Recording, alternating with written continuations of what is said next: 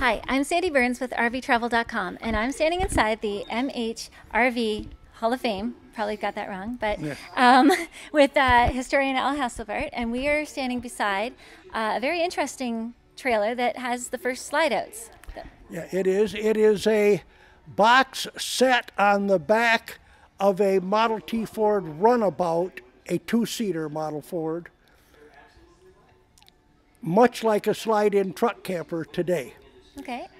But this camper included a telescope which slid out the back, and it was called a telescoping apartment, but it was enhanced by slide outs out both sides of the telescope to contain the kitchen and pantry, and on the other side the wardrobe supplies.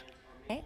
And it was a production model unit that was made from 1915 up through World War I. This device, referred to as an automobile refrigerator, was a canvas-covered ice box to hold a small block of ice and your perishables, and it was enhanced by being covered with padded canvas, which was then soaked with water, and the evaporation helped to lengthen the availability of the ice. This unit was part of a collection of pre-World War I RVs that were purchased for us by a benefactor.